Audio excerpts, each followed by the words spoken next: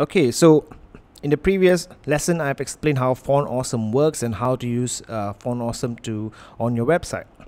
Now let's move on to creating lists with Font Awesome.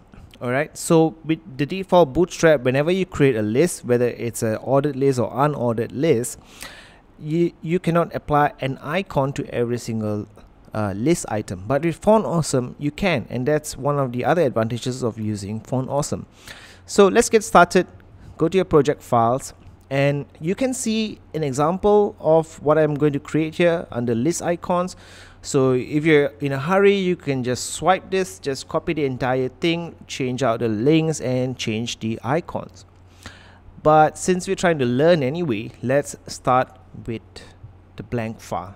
I'm going to open the blank file, and I'm going to save this blank file as list. Alright, save it. I'm going to make the fonts bigger, and I'm going to create a split preview window over here. Alright, so now we're not going to put in any of the grid classes because we're just going to focus on creating the ordered list.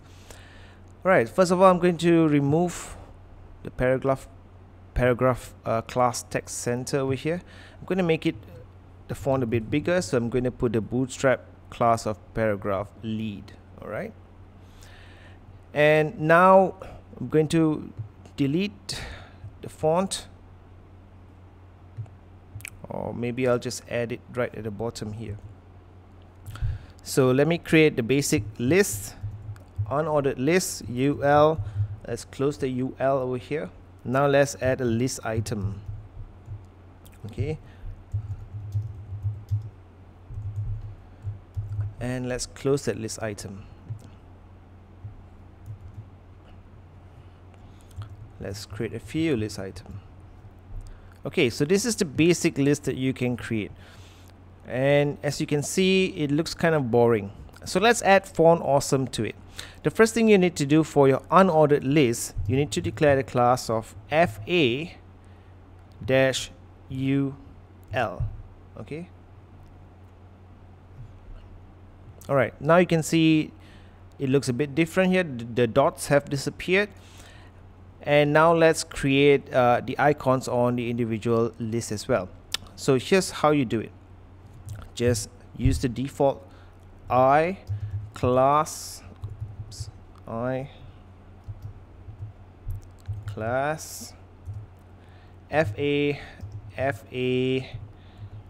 check. Alright, and let's close that. Okay, and now let's copy that to the other list items. Alright, so you can see the list items here now appear with a checklist, so it looks like a checklist, and that's great. However, there's one other class you need to add. Okay, just after fa, let's add fa.li. Alright, and that actually positions the list or the icon much more accurately within the list.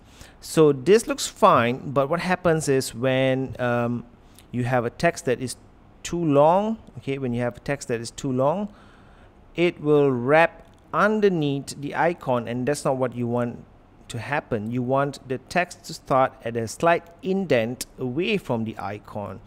So by adding FALI, that is the correct class for each list item.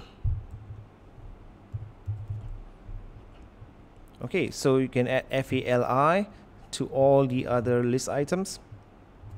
And there you go, you have your basic, beautiful list item with Font Awesome. And any other class of Font Awesome, you can also just easily apply it to the list item. So you can make the fonts bigger, well, in this case it's hidden, and let's apply that to every single list item. Okay, which is not probably a good idea since it doesn't really appear very well, but you can also style it with different text classes. Alright, that makes it blue. here let me put text danger, and I'm going to change this to times. Okay, so this is a example of maybe some of a list of features or benefits. Maybe you want to compare your product to a competitor's product, and this is a much better way to do it.